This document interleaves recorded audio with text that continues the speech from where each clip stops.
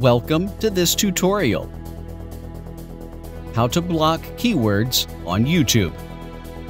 Sometimes you get annoying comments on your YouTube video. You can block spam or unwanted comments by adding keywords on your YouTube channel. You can also review the blocked comments on YouTube.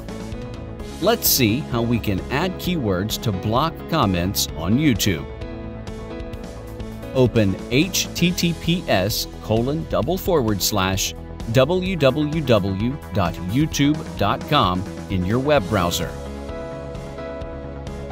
If you are not logged in, click on the Sign In button at the top right. Type your email and click on the Next button. Enter your password and then click on the Next button. At the top right, click on your profile icon. From the drop-down list, click on the YouTube Studio.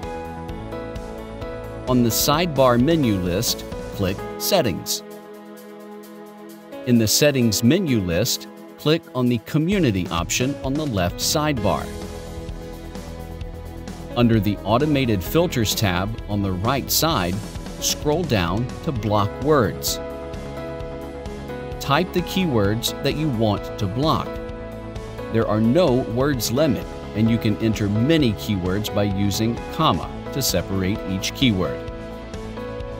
If you want to review and approve the comments, then click on the checkbox of Block Links.